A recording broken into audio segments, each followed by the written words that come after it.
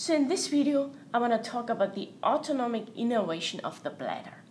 So when we are in the rest and digest mode, when the parasympathetic nervous system is activated, we want to urinate.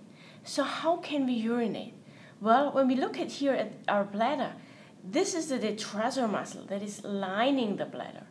So if you want to urinate, the detrusor muscle needs to contract so that the urine can come out. Importantly, the sphincter here, the internal sphincter, need to relax because otherwise the urine cannot come out through the urethra. In contrast, when the sympathetic nervous system is activated, when we are under fight and flight and run away from the lion, now there is no time to urinate.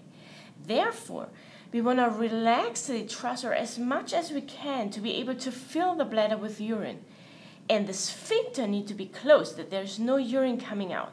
So therefore, the detrusor needs to relax as much as it can, and the sphincter needs to contract. So which receptors are mediating these responses?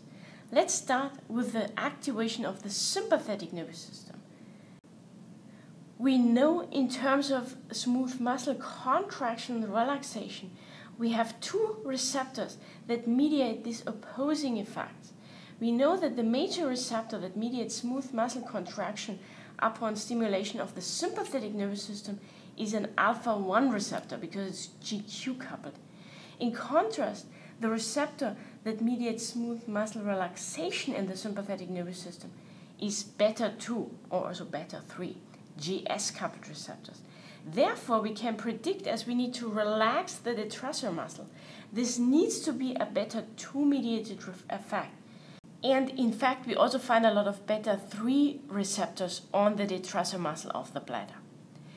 Then the sphincters, as they need to contract, this needs to be an alpha-1 effect. Alpha-1 is GQ coupled, which mediates smooth muscle contraction. So we are already done with the sympathetic nervous system that mediates the retention of the urine. So let's continue with the parasympathetic nervous system. We know we want to avoid when we are under rest and digest. So the detrusor needs to contract, so the distance between here and here needs to get smaller in order to get the urine out. The sphincters need to be relaxed when we want to avoid.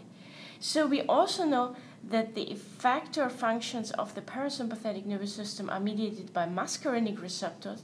M2 is on the heart, M3 everywhere else.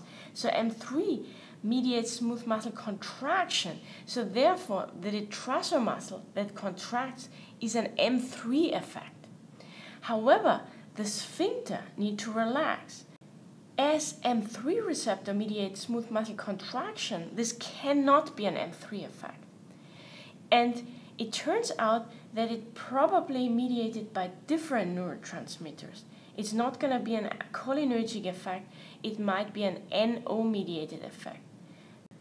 Nitric oxide is a signaling molecule that is involved in smooth muscle relaxation and might be responsible for sphincter relaxation upon parasympathetic nervous system activation. This concludes the video on the autonomic innervation of the bladder.